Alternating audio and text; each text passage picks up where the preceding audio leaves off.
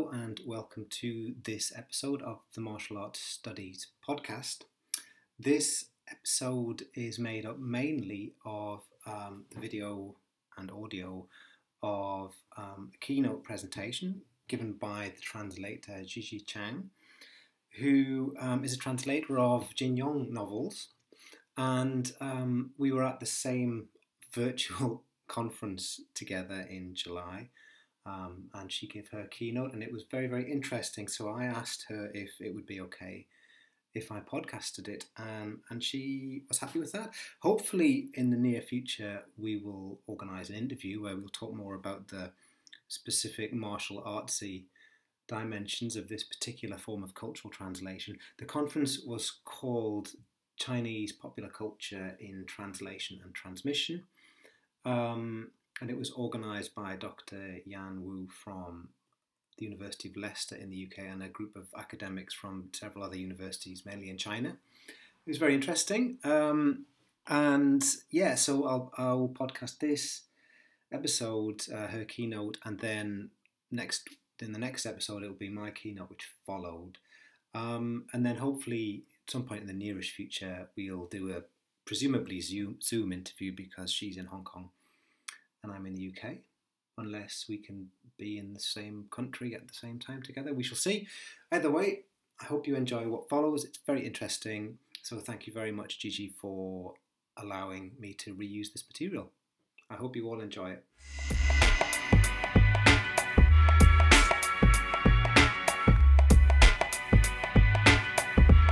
I'd like to give you a brief introduction to the second speaker, Gigi Chang, who is also a friend of mine. Zhang Jing translates from Chinese into English. Her fiction translations include Jin Yong's wuxia martial arts series, Legends of the Condor Heroes, 射雕英雄传, Volume 2, A Bond Undone, Volume 3, A Snake Lies Waiting, co-translated with Anna Homewood, and Volume 4, A Heart Divided, co-translated with Shelley Bryant. Her theater translations include classical Chinese dramas for the Royal Shakespeare Company and contemporary Chinese plays for the Royal Court Theatre Hong Kong Arts Festival and Shanghai Dramatic Arts Center. She also co-hosts a regular program on plays and playwrights for the Chinese language podcast Cultural Potato. Gigi, the floor is yours. Thank you so much. Let me try to get my screen sharing. Okay, I think my screen is now on everyone's desktop. So, hello everyone. I'm absolutely thrilled to be sharing my experience of translating Jin Yong's Legends of the Condor Hero with you today. I'm sure the genre of wuxia. Hang on, let me figure out how do I get the next slide. Go there. I'm sure the genre of wuxia, Chinese martial arts fiction, needs little introduction to our audiences today. Tales of roving heroes and assassins can be dated back as early as Sima Qian's Records of the Grand Historian, which was written for more than 2,000 years ago. And then two of the four great Chinese classics, Romance of the Three Kingdoms, as well as The Water Margin, which were both written around the 14th century, established many tropes that we continue to find in wuxia fiction today. And I'd say martial arts as a form of public entertainment is as old as street performers and acrobats in Chinese culture. Now, the spread of Chinese martial stories around the world is more recent, mostly for films and TV shows from the last 2 decades. The first wuxia film that truly captured the global cinema goer was Ang Lee's Oscar-winning Crouching Tiger, Hidden Dragon, which was released in the year 2000.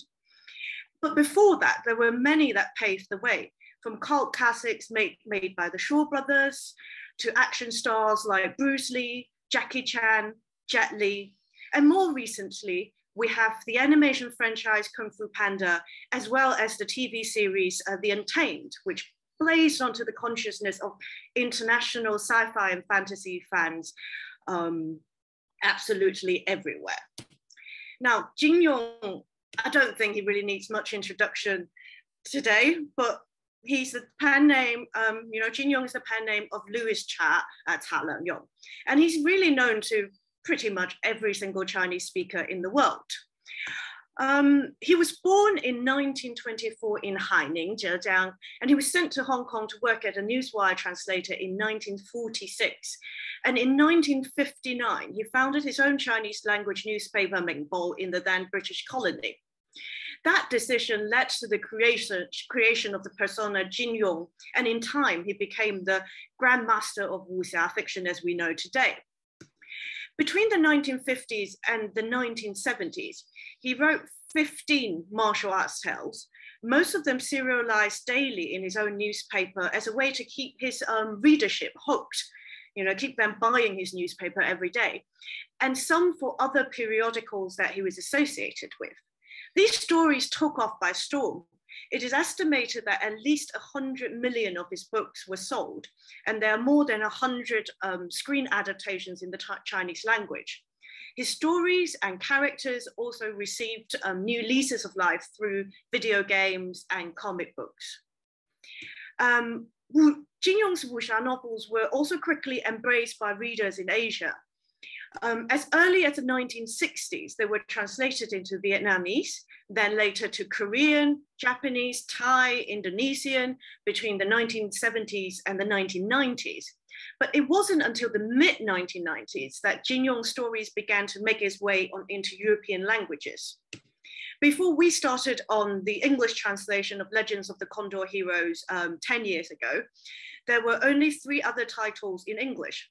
Fox Volant of the Snowy Mountain, translated by Olivia Mock, The Deer and the Cauldron, translated by John Minford, and The Book and the Sword, translated by Graham Earnshaw. Now, the first installment of Legends of the Condor Heroes, 射雕英雄传, appeared in the Hong Kong Commercial Daily on the 1st of January 1957, and it took about 1 year to complete. At the time it was being serialized, it was also collected in book form. The earliest screen adaptation was actually also contemporary to the time when Jin Yong was writing the story for his newspaper. And since then, there have been a film or TV version every 5 or 10 years. It could be said that every generation of Chinese children grew up with their own Guojing. Now, our English translation came out in 4 volumes over 4 years between 2018 and 2021, which was about 60 years after he first started writing the story. There were 3 of us working on the translation together because of the sheer volume of content. Anna Homewood, she was instrumental in securing the rights and finding an English language home for the novel. She is on the far left of the screen. And she translated the first volume, A Hero Born, and set the tone for her work. I followed on with the second volume, A Bond Undone. And then on the 3rd volume, A Snake Lies Waiting, Anna and I worked closely together. With the final volume, A Heart Divided, our team got bigger and we had Shelley Bryant with us. Even though we joined the project at different stages, we set out to tell the story in one voice with the help of our editor, Paul Angles. And the first question we asked ourselves as translator was, why do Chinese readers love Jin Yong? And aligned our opinions. Luckily, it was actually quite an easy question to answer. You'll get more or less the same response if you ask around your friends or colleagues. We sum up 2 key elements, rip-roaring fun and unstoppable. If you break these descriptions down into more concrete aspects, then I would say it would be Jin Yong's effortless prose, his memorable stories and characters, as well as the exciting fights he created. Although the 3 of us grew up in different parts of the world, Anna in the UK, Shelley in the US, and I in Hong Kong, we all came to martial arts stories through the silver screen. And I think that would be the same for the majority of our readers today. It doesn't matter whether they have seen or have not seen any Chinese martial art films or animations or played video games that are, on the subject or with related content. They would have at least seen action movies or fight scenes, anything from James Bond to The Matrix to Star Wars. And there is a common language of movie imagination in action scene that we are trying to tap into as we translate. This cinematic language is also how Jin Yong wrote. As the chief editor of his newspaper, he played many roles, including being the film reviewer from time to time. And he also dabbled in screenwriting and filmmaking. So what is our approach? It is actually quite simple. We set out to recreate the Chinese reading experience. We want our translation to be equally fun, addictive, and exciting. But obviously that's much easier said than done. We face huge challenges. The serialized story form, which is often quite meandering in plot and sometimes quite weak in narrative thrust, is more like a role-playing video game in the sense that we can choose to perform tasks and level up and try to get to the end of the game, or we can simply wander, interacting with NPC, but not really doing any other task, not actually improving ourselves in the story. Another tough aspect is that the story is driven by fights. If you read like an English language novels or even with sort of sci-fi fantasy, even the action heavy ones, fight scenes only take up maybe a small portion of the book. There will be a few battle scenes that are key or a few fight scenes. But with martial arts fiction, our fight scenes probably take up at least half the novel. And it actually, if you're not used to reading so many fights, it can be fatiguing. And also, if you're more used to plot driven by more naturalistic, more realistic circumstances, when you get a book where every single step of the way you're pushed forward by a violent or fighting, a violent physical encounter, you probably would feel a little bit sort of odd or misplaced. And then the other problem is that the book is also massively, massively long, almost 1 million Chinese characters. In our English translation, the shortest volume is about 400 pages, and the longest is pushing 600. So for the whole novel in English, we're talking about 7 to 8 sort of PhD dissertation in length for the whole project. And that includes your bibliography and appendices and notes. So it's just sheer volume, imagine the time before Harry Potter, who read books that long in English particularly. And then we are also facing differences in our imagination because there are close to a dozen screen adaptations of Legends of the Condor Heroes alone, meaning the stories and the characters are already visually very well established in a good portion of our readers' minds. So what we are describing in words, or what Jin Yong originally described, sometimes might jar with what we have seen and grown to love growing up on TV or on the in the movie cinemas. And finally, we are up against prose that has a rather archaic feel. The big question is, how do we give that sense of time and history without our language being pretentious or plodding? Because we're not writing in the 19th century, we're not writing in the 1960s, we're writing in 2000 and 2018, 19, 20. So what we're used to and what the time of the story is, and also what the time Jin Yong was writing it. Our solution, again, it sounds very simple, but I'll explain later why it isn't as simple as it sounds, is to create a multi-sensory cinematic experience, tapping into the screen culture that I've talked about already, through rhythm and pacing, using what is unique to the English language to recreate what makes Jin Yong's story so well loved. In practice, I draw on two theories particularly, which is in part influenced by my own background and interest. First is phenomenology, in a very, very broad and not particularly academic sense, as in the way we experience things with our body and all our senses. And that's in part came from the fact that I was trained as an art historian. I work in a museum, so I'm used to sort of my first job is working in a museum, curating exhibition, working with objects, working in a physical space. And then the other is loosely drawing on the acting and directing method proposed by Stanislavski, asking questions about characters' intention, mapping the biographies and relationships, noting the events and the changes, and then keeping in mind all the gaps and all the questions that arise once we've wrapped our mind around the things that are going on in the stories. I mean, it's very difficult to do that in details because the book is just massively long. You know, we're not dealing with a play which is what, 20,000 words, we're dealing with 1 million words. But because I love theatre, I worked in theatre translation, I've always wanted to do theatre. That is something I'm very interested in, and that really informed the way I translate. But I will say that I don't actually think about these methods or theories consciously when I'm actually translating. They're just the deeper structure or foundation that inform my decisions. What is on the forefront of my mind is actually the relationship they're negotiating. One is that as translators, we are the mediator between the author and our audiences. And when I talk about the author in this project, I really mean the plot and the characters. As for our audiences, here I'm calling them audiences rather than readers because they're very, very wide-ranging. So our final work tries to cater to that whole spectrum. There are traditional readers that will come to the translation in book form, in print, but there are also those who will only encounter the story as audio, which is very, very linear and you can't flick back and forth like a book.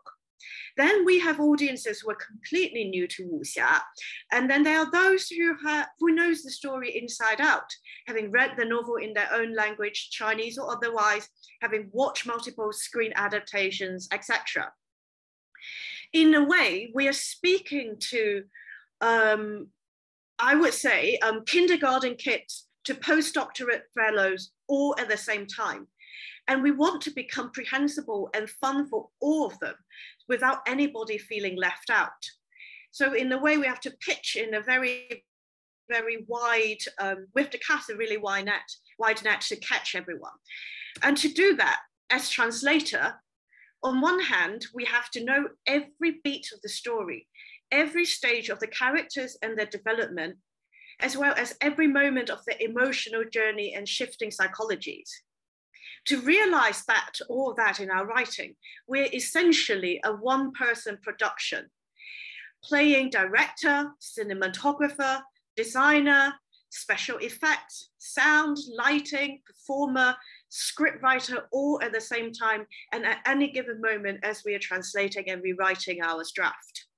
I will use 2 examples from the 4th volume, A Heart Divided, to illustrate my point. I'll read out the English and you can see the Chinese, hopefully.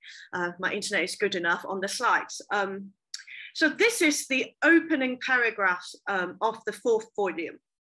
When our readers and listeners came to this book, it has been a year since the 3rd volume was published, where we end on the massive cliffhanger.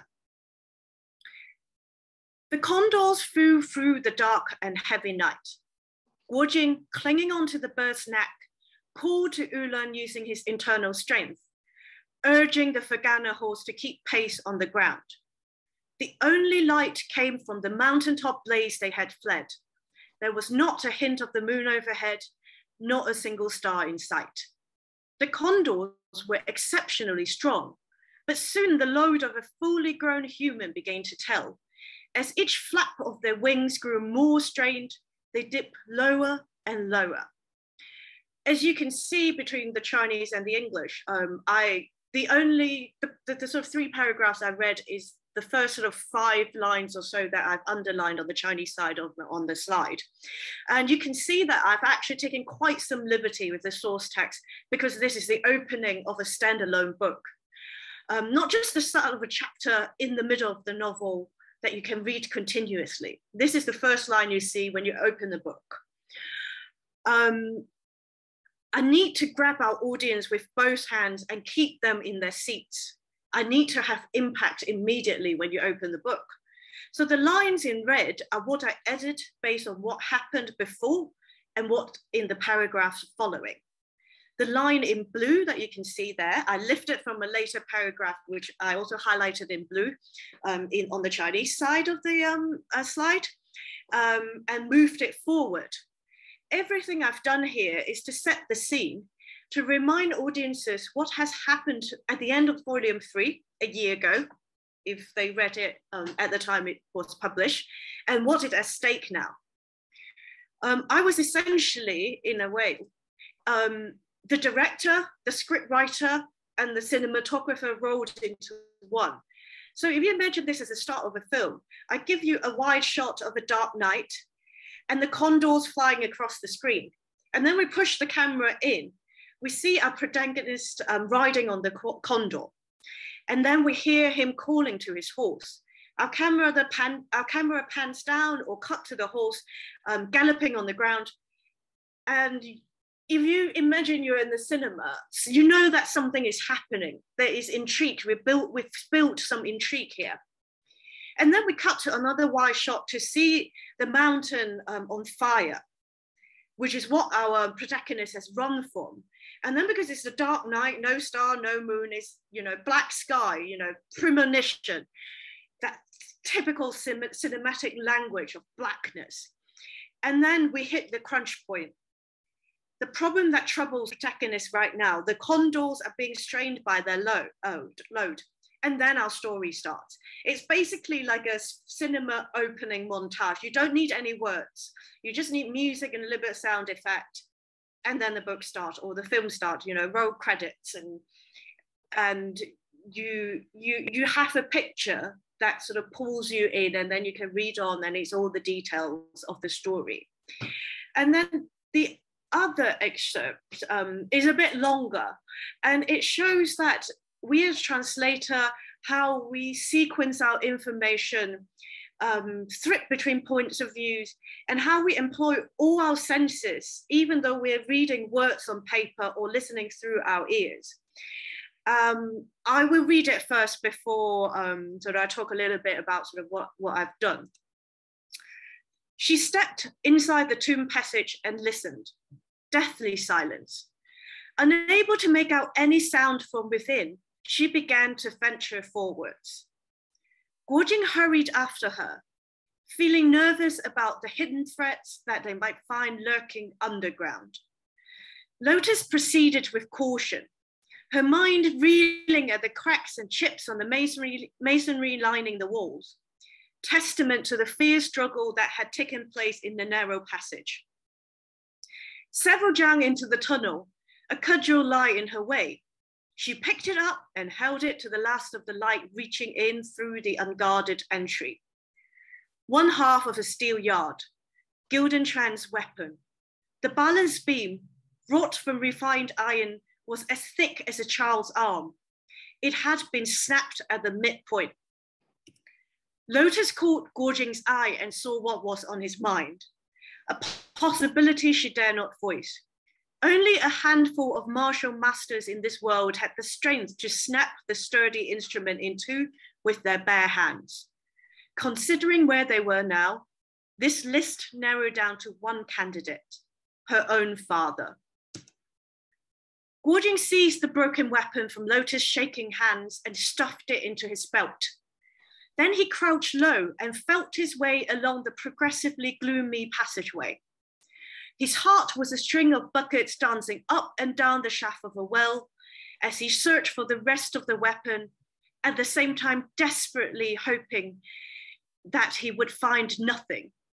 The sounds of his rope dragging on the paving stones masked neither the snuffles from his nose nor the whines from his throat. He crawled, he groped, he stopped. He had come into contact with something hard and round, the counterweight, the flying budgeon his six shifu used to devastating effect in combat.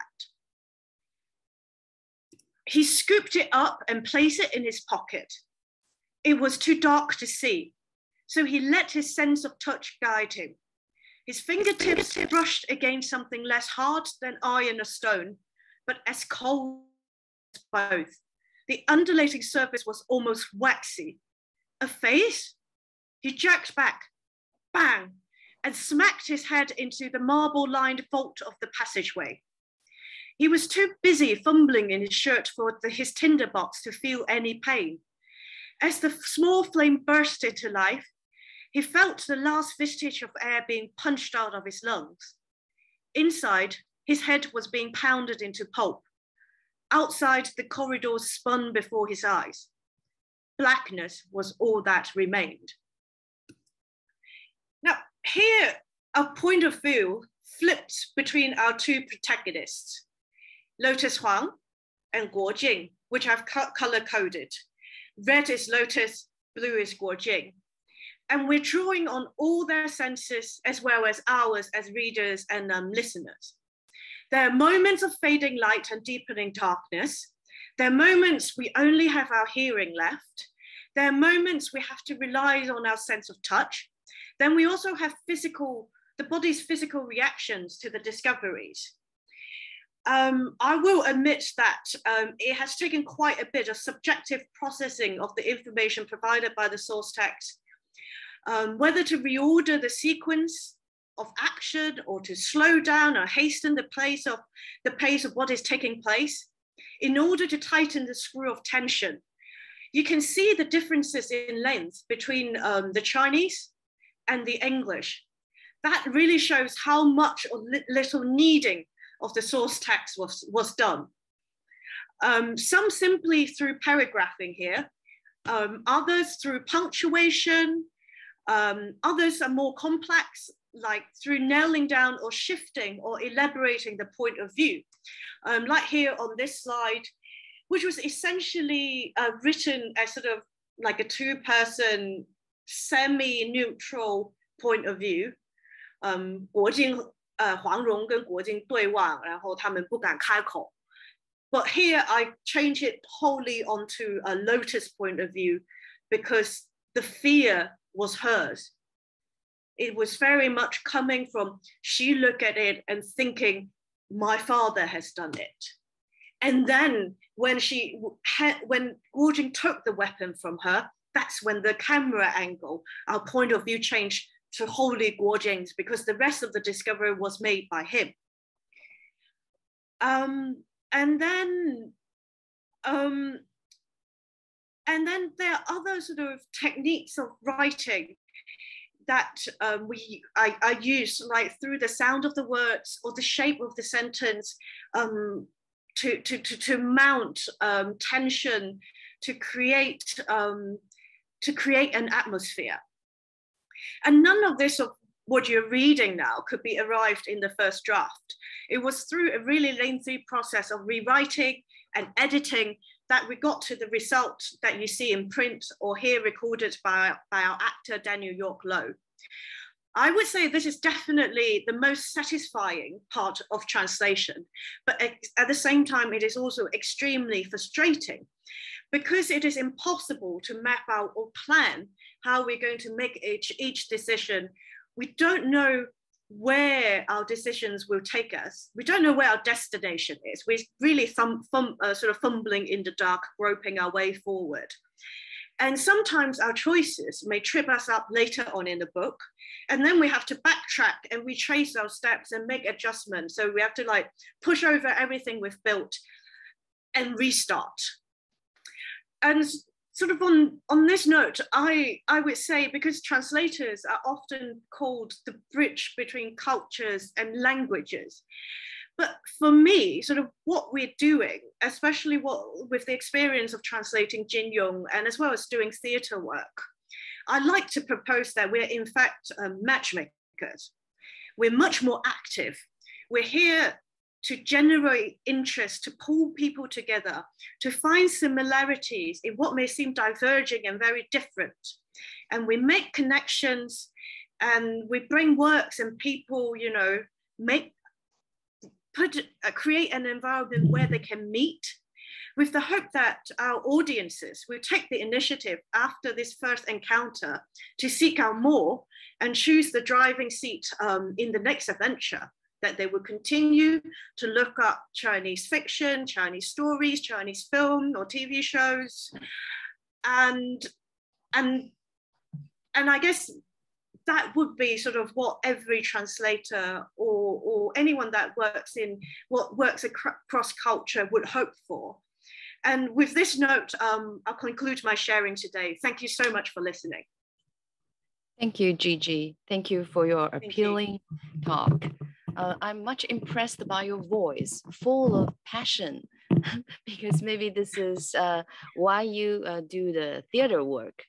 In this talk, Gigi Chang shared with us how the translation team set out to recreate the thrilling experience of reading Jin Yong's Chinese martial arts adventures for an English language readership.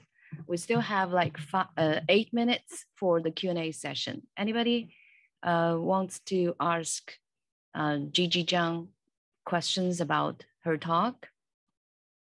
You can key in the question in the chatter box. Okay, there is one. I love your presentation style. Do you agree that translators with filmmaking expertise are more aware of sequencing information to make the plot flow like short transitions in a film? So I consider film directors with high English efficiency or translators with filmmaking expertise may be better candidates to translate literary works. What do you think about that? I personally don't think necessarily sort of filmmaking is necessary. I think as translator, we are first and foremost writers. And if you're a translator of fiction, you're a storyteller as well. You are as much a storyteller as the author you're translating. In the sense that, because if you don't have that visual imagination, then how do you read a story and explain it in a different language? But definitely an interest in sort of modern cinematic or film or TV culture is helpful, because you can see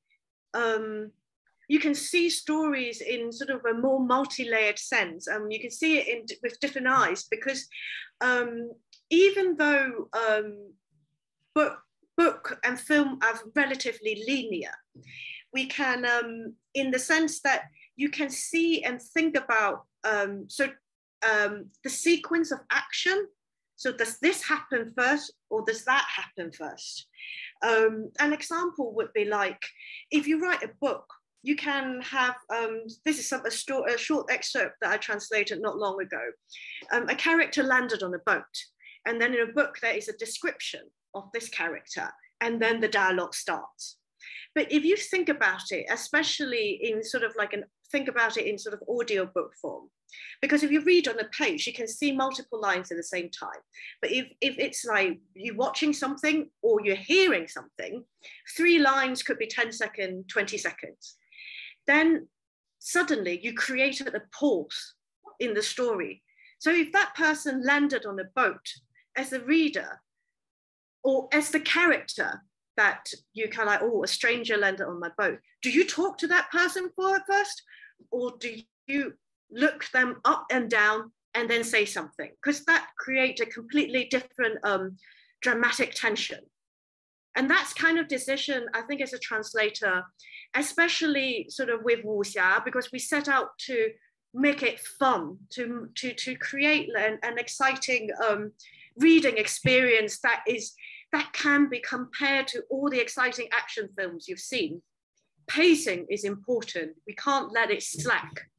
So in this sense, some form of a sort of cinematic or movie or TV experience or awareness helps, because you're thinking constantly of time and of what you see first, what you feel first, and how you build up the information to moment by moment, revealing secret by secret, like the long section that I read. You know, you go from the tunnel which has some light to complete darkness, that you're kind of groping around finding things. You sort of create that tension, and that is progress and logic within. So I hope that kind of answers your question. Thank you. There's another question in the chat box. That is Zhao Bi, one of my colleagues. Thank you very much for your talk. I'm curious about your translation experience, about being tripped by your earlier translation and having to go back to change it. Could you please give one example? Oh, usually it's to do with the physical setting. The room turns out to be bigger or smaller than I thought. You know, sometimes I thought something is happening indoor, turns out to be outdoor, or something's that's supposed to be happening outdoor. The way it's described is almost like indoor, because, you know, when you watch a wuxia, a martial arts TV drama, the setting is set for you. You don't have to think about it. But in a book, Jin Yong might have thought very detailed about it, but he might not necessarily have written it out. And when you read the book now, as anyone who would read Jin Yong today, our imagination has already been brainwashed by, you know, decades or years of period drama. When you say a tavern, we all had a fixed idea of what it looks like. It's got 2 floors. There is a balcony. There's a mezzanine. People are going to jump down. Stairs are being smashed. Tables are being upturned. You have very clear idea what it's going to look like. But sometimes that is not actually is written. And occasionally, I also got tripped out by sort of architectural details. When it says a bridge, I think traditional Chinese bridge, which is arch. And then suddenly later on in description, I've got pillars, which is more of a Western bridge, you know, where we're talking about sort of, you know, viaduct type structure. And then you have to, everything you've imagined actually looks wrong. And then you have to basically start that whole sequence again with the right architectural elements, so our sort of martial scene can play on it accurately like it's been described. Because otherwise some of the fights couldn't have happened if it's an arch bridge. There's no pillar to fight on. There's just nothing. It's been collapsed, yeah. Okay, we have the last question. It's from Hannah. Thank you for this great talk and congratulations on the books.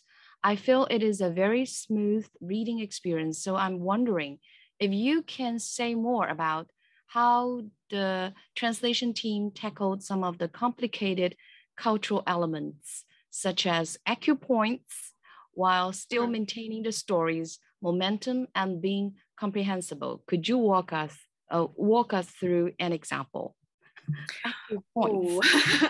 Yeah, sort of acupoints. What we've done with acupoints is we use the English translation, so we never use pinyin on the acupoint. So if it's, so let me think of an example. I think the one on the elbow, I think the inside of the elbow is called 曲池. So I think it's called pull on the bend. And then we would add in the body part.